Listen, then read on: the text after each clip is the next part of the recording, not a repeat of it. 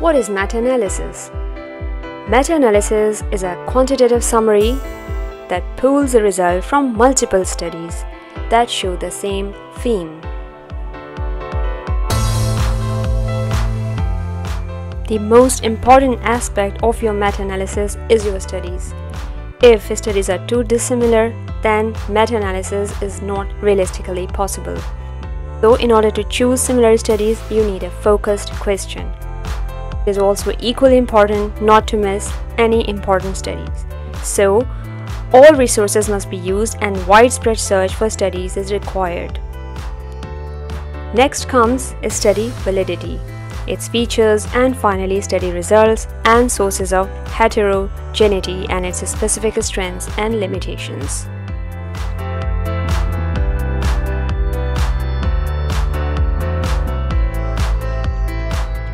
So when you critically appraise, you want a focused question in terms of having a main primary outcome, exposure variable, and make sure that the population has been clearly defined.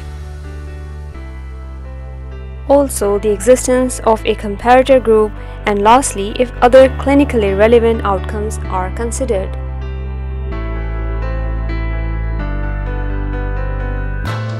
Is the hunt for study widespread?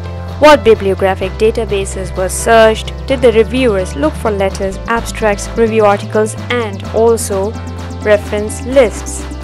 Did they contact the experts? What years, languages were searched?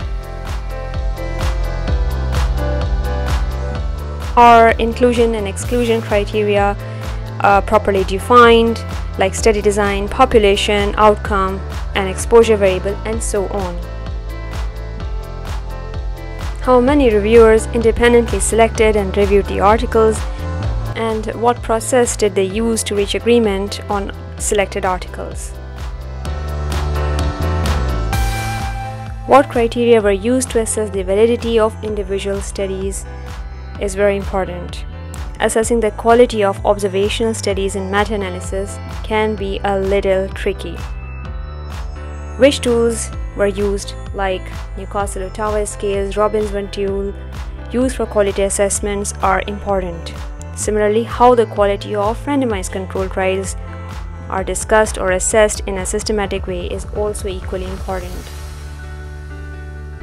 Did a minimum of 2 reviewers judge the validity of individual studies? What process were used to reach agreement are all important factors.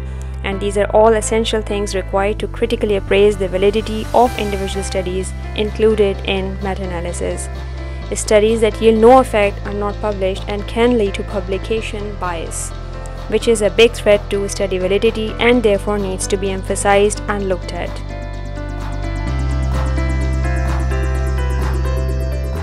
How many distinctive studies were constituted? Which specific study designs were included? What was the duration and adherence to the study treatment? What were the included studies, sample sizes? Any opposing results reported?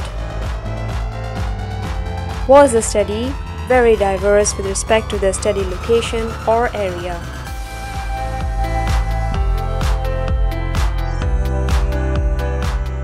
Results of meta-analysis. Consistency between studies. Were the results consistent from one distinctive study to another individual study? Were tests of homogeneity piloted? Were the individual study findings combined statistically? Were tests of heterogeneity conducted? Were reasons or sources of heterogeneity discussed or explored?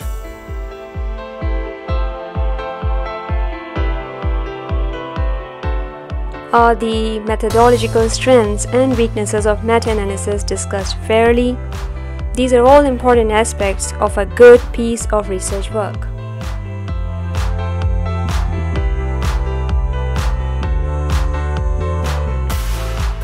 Results.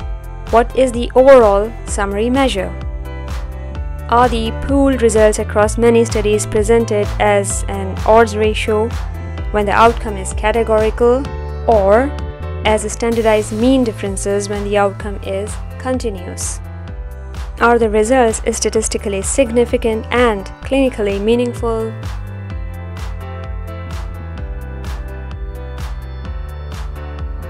Based on confidence interval of the summary measure, how precise is the result?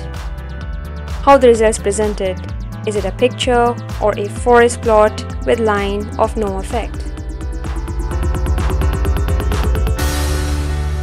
Sometimes the result of a meta-analysis may show statistically significant results but may not be applied to practice. Knowing if the results are applicable in real-life situation is therefore important.